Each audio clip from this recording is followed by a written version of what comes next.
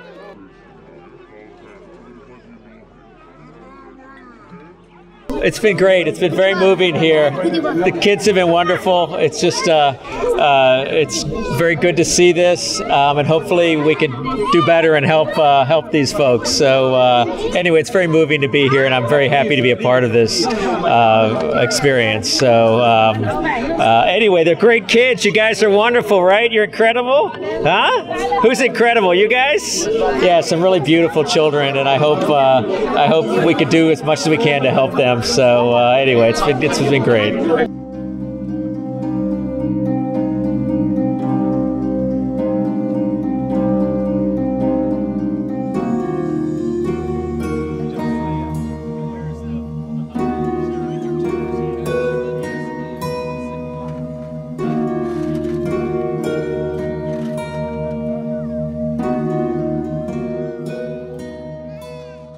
We don't have food or medicine.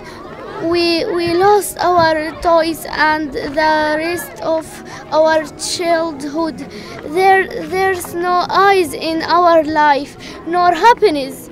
You gave you this message to pass along to others, to carry out your humanitarian duties.